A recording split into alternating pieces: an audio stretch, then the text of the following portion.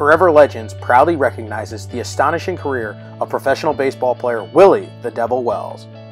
Born in August of 1906, Wells, an Austin, Texas native, grew up to be a tremendous athlete. He would attend the historic PVIL institution of Anderson High School, in which he would hone his craft as one of the greatest baseball players to come from the program. Wells began his professional baseball career in 1923, playing one season for the Austin Black Senators, a minor league team in the Negro National League. He would briefly attend Sam Houston College before being called up to the St. Louis Stars of the Negro National League.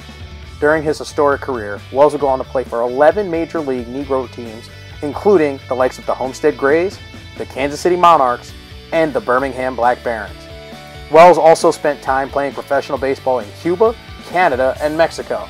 His fiercely competitive nature led to the fans of Mexico bestowing upon him his infamous nickname of El Diablo, which was later translated in the United States to the Devil. Wells' contributions to the game of baseball include being credited as the first baseball player to wear a batting helmet in a game after sustaining a concussion with the Newark Eagles, and he's also credited with teaching the great Jackie Robinson how to turn a double play. Wells passed away in 1989 in his hometown of Austin, Texas.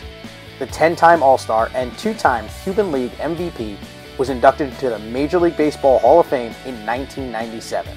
Wells is credited with a career .319 batting average. It is with great honor that Forever Legends recognizes PVIL legend Willie "The Devil" Wells.